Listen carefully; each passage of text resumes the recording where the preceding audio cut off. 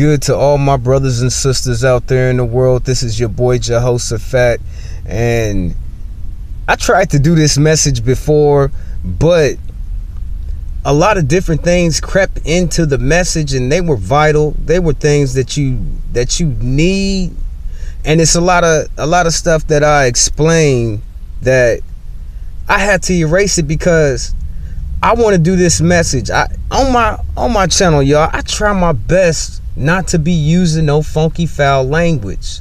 Now, through all the time that I have spent in scriptures, cuss words, I think that's the least of your problems. To tell you the truth, as a person that believes in Christ, I think cuss words is the least of your problems. But I try my best, y'all, to approach y'all in a fashion to where I'm respectful and delaying these words that actually I'm trying to pick my words real carefully. But in that last message, I was doing a bit of cussing, y'all, so I have to start this all over again. Do I mind? I had a lot of passion in that last message, but I was angry, so I'm gonna try to calm myself down for this message, y'all. I really am. Do you hear me, my people out there? Do you hear me, fam? Now, today, okay, every single thing that I said previous on the message, I'm gonna try my best to keep that out, and I'm gonna save it for my topic for tonight because it's something that I want you to grow from. Yes. Now, today's show, we'll be doing a show on just the simple update of my car accident. Hey, y'all, I won my lawsuit. They was trying to stick your boy to the bricks all over again. Remember that one car that I told you that hit me, Mrs. Brown? Now, this woman was able to lie on me. She was able to use my name, run it through the gutter, and try to pull out so much stuff on a lie. She was not able to do that.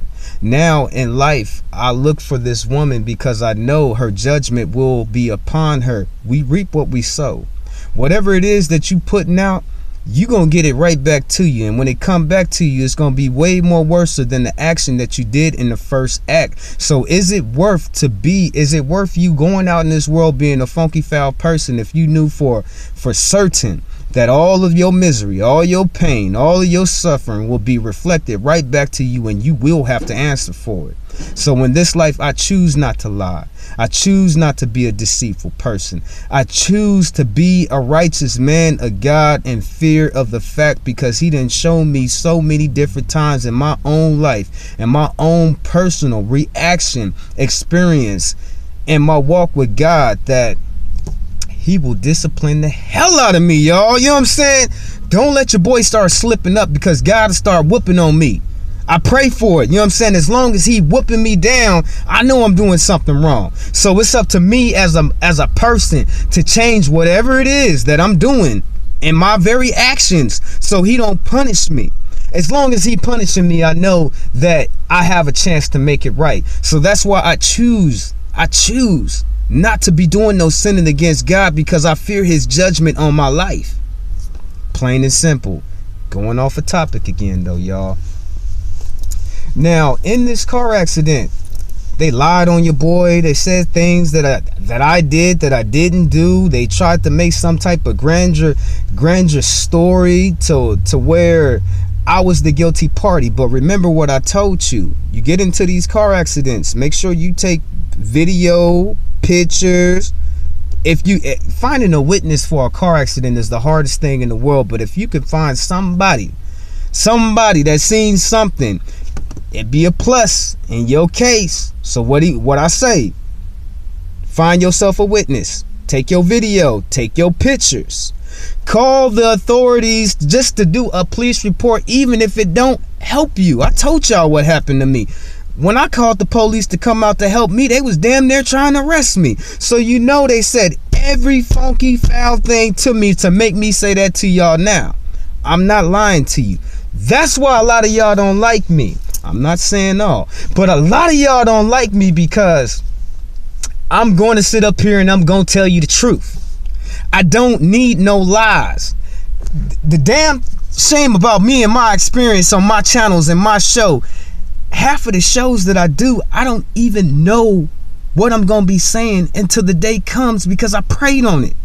I actually sit up here and talk to God like, Father, I want to do a show. What I'm going to talk about, I don't even know, Father. I don't even know what I'm going to talk about or anything like that. He comes to me in the daytime and gives me a show that he wants me to address. So you could say half of the shows that y'all see me talking about don't even come from me. It does not. It don't come from me. I cannot take responsibility or credit for something that I have not done or I did not do. I'm just being a good steward. Now, I asked the Father. He told me. I related to you. You heard it, whatever it might be. I did my part. I can't sit here as a man and say I didn't do my part when I did my praying the night before just to get a story for you today. You know what I'm saying? So I'm telling y'all, the majority of the shows that, unless I'm talking about me, if you hear me saying something about God, that's not coming from me. I'm sorry. It does not come from me. I'm just like you. I'm waiting on what he gonna have me talking about for the next day. This shit is so crazy. It's hella crazy, but it's the truth. Back to this car accident. I won my case. God blessed me with so much money. The car that I'm driving right now, I can buy 2 of them and still have the same damn car that I'm driving right now. So in this instant, God used somebody to paper up my pockets just to give me something to be a blessing for me. Now, I asked God for something. I wanted a new car, y'all, or at least a car that's more newer than the one that I'm driving, because to me, a new car could be a 2010. That's way newer than the car that I'm driving. Now, before this incident happened with this car accident, God came to me and he told me exactly how he was going to give me the money, when he was going to give me the money, what I'm going to have to do. God is talking. Are you willing to listen to him? Everybody, now they say the body is the temple. Why do you think they say that? Because that's the only word where God can be able to dwell. Okay, if God is dwelling inside of you, he's talking and he's telling you certain things about your life. Not about his life, not about her life, not about their life. He's talking about your life and what's going to happen. I told y'all, God is so good to me, y'all. God is a great God. God is a mighty God. God is a just God. God is so good to me in my life that he wants to help me with every single aspect of my life. From the most tiniest, smallest thing that you could fathom in your head to the most grandeur thing, exquisite thing in my life. He helps me with all. But if I do not give in to him, I don't think he'll help me. If I'm out on my own thing, doing my own will, doing it the way that I want to do it, how am I allow God to be able to work in me if I'm doing it on my own accord? It does not work that way.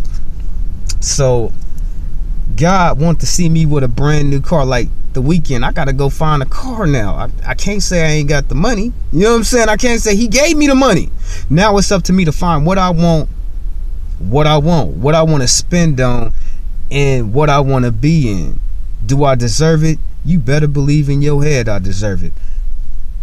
But I was willing to give in to his will as well, or I wouldn't have it. So my brothers and sisters, if you take anything out this message, because I have already said so much, take this out of this message. Trust in God, loving God. The Spirit of God dwells in all of us if we're only willing to give in to his will. And when you get the Spirit of God in you, he talks. He's going to help you with everything in your life if you will just give him this chance. Now, I'm going to go ahead and I'm going to end this message. I want you to really, really think about some of the things that I told you here today, for they are the truth. This has been your boy, Jehoshaphat. I'm out. Peace to all the people in the world.